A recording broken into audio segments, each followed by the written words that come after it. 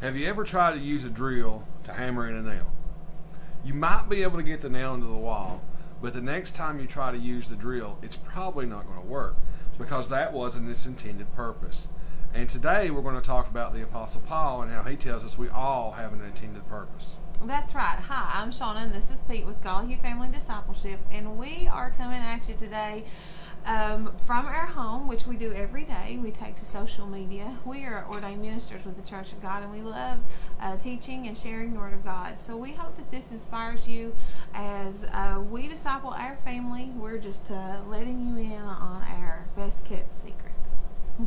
Today we are going to be in Romans chapter 1, verses 1 through 5.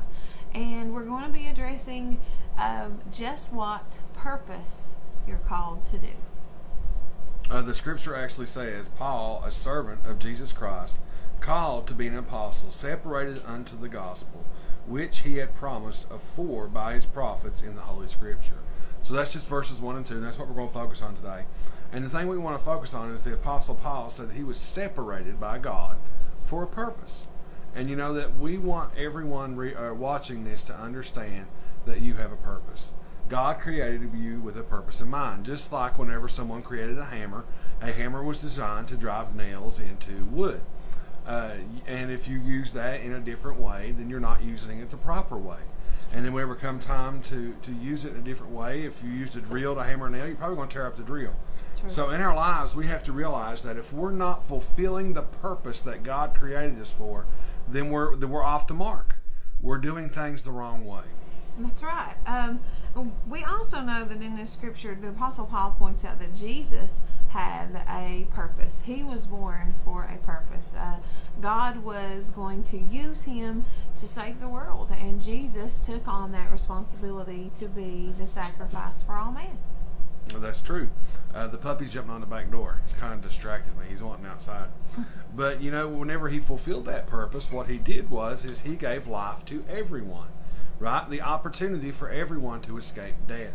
We have purpose in our life, and when God puts it in our hearts and directs us, that purpose is not always just for us. It's true. Others are depending upon us to fulfill our purpose, right? If we're called into a ministry or to help someone or to do certain things in this world, if we don't do those, it impacts more than just our lives. It could impact future generations. One of the analogies we like to use is as dominoes falling, right? If our domino doesn't fall, the next domino doesn't have a chance to fall. It's true. It's just like with children, I use an illustration of a Kleenex box, and that tissue has a purpose, and you pull that tissue out, but as that tissue is being pulled out to fulfill its purpose, to wipe your nose or to catch a sneeze, whatever it is, it pulls the next tissue out. So you are preparing others to fulfill their purpose, and we have got to make sure that we hit the mark, that we work to do what God has called us to do, and that we allow every part of our life to be used. You know, the Apostle Paul was someone who allowed every part of his life to be used. We know in the scripture that he even talks about his origin of where he was from, that he was a Roman citizen, but he was also a Jew, and those were things that enabled him to get in front of people to share the gospel that otherwise he wouldn't have had. Right. Shauna wrote down in her notes here an analogy of a credit card being used as a key. Yeah. I guess when we were on vacation, one of the things, we stayed in a house with my brother and his family, but there was only one key to the house. Yeah. So whoever had the key, if the other one tried to get in the home, they were kind of stuck and locked outside. So they used a card, right?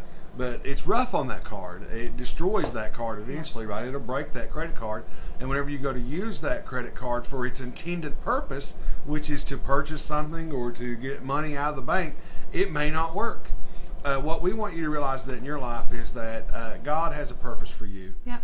And we don't want there to be an opportunity to slip away to where when it's time for you to fulfill it, you're not ready for that purpose. That's right. You're broken, or you're hurt, or you're lost, or you're distracted by something else. I wasn't called to be Pete. Pete wasn't called to be me. Our boys weren't called to be us.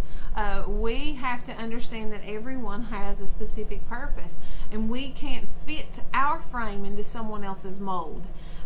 Because doing that would be quite uncomfortable and unpleasant to see. Right, and a lot of times in ministry we think that as long as we're doing something, we're being profitable. But we know from Scripture that the Bible says that obedience is better than sacrifice. So you can actually be making sacrifices for God, but not doing God's will. That's true. You're doing something totally outside of what He has called you to do. Just as Saul did in the Bible, when he was called to be king, he tried to be priest and make sacrifices, and it angered God.